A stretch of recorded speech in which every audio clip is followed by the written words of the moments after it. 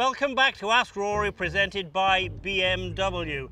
I see you arrived in style today, Rory. I did. I arrived in the new BMW iX in style and very quietly. It's definitely the quietest BMW I've ever driven. A nice electric vehicle.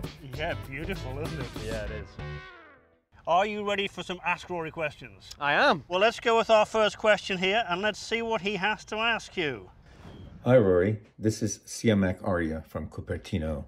I'm a big fan and I have been struggling to get my hip rotation correctly to both save my hip and also improve my distance. So if you have any drills that can help me with my hip rotation or movement, I would very much appreciate it.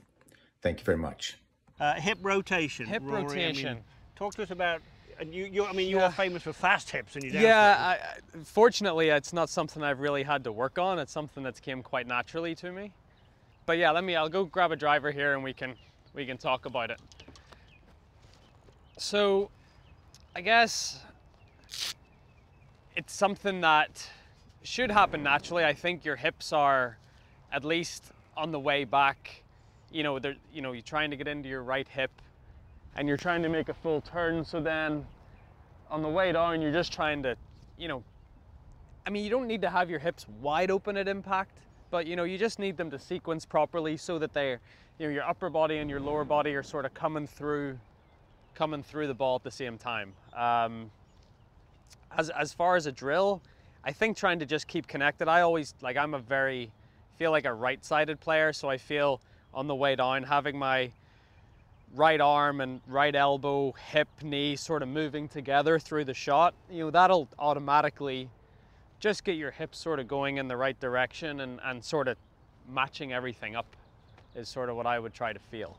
Well, let's see you hit one with that, if you would, please. See if you can, see if your first drive can match the style of your drive to the club today. Yes, that would be very Wouldn't nice. that be nice? That would be. All right.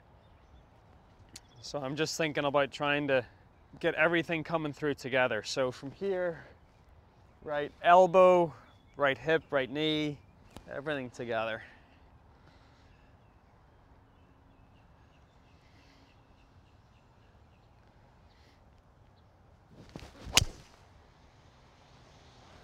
Well, that one will work, no doubt about it. Now, you said you're predominantly a right-sided player. Has that been from, way back in Northern Ireland at Hollywood? Have you always been right-sided player, Rory? I've always been sort of very right side, right-handed, right-footed, throw a ball, kick everything's been very right-sided for me. So I think my feels are very much that way.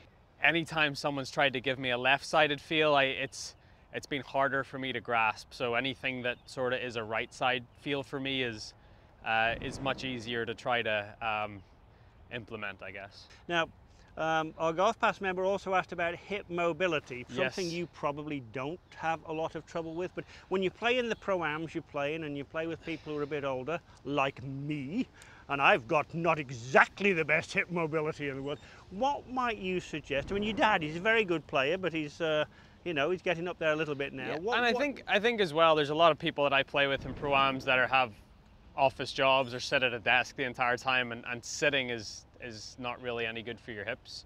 It sort of tightens everything up. So, there's some hip mobility exercises that I certainly do. And so when you're playing in a tournament, wherever it might be, the Masters, the PGA, the Open Championship, would you be stretching before every round? Yeah, so I'd certainly be dynamically stretching before every round. I think that, there's different ways to stretch and different ways to mobilize your body. I would certainly say that before a round, you don't want to be doing passive stretching or anything that's like yoga or anything like that. I think that turns muscles off. It doesn't get you ready to play. That's more for after the round as more of a recovery tool. But before the round, dynamically stretching, dynamically moving your body in different motions, even something like swinging a heavy club, you're still stretching, you're still working on mobility. Even something like that is a good thing to do. Very good. I think that more than answers the question. How about hitting one more to just show us your hip mobility?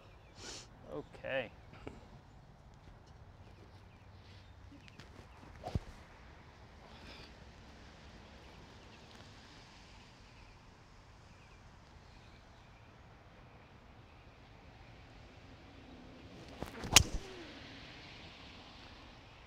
Well, that was a beauty, one of your best, no doubt about it. Now that should certainly help with your hip mobility and answer that question about perhaps thinking right knee, right hip, right shoulder through the ball altogether. And thank you for watching Ask Rory, presented by BMW.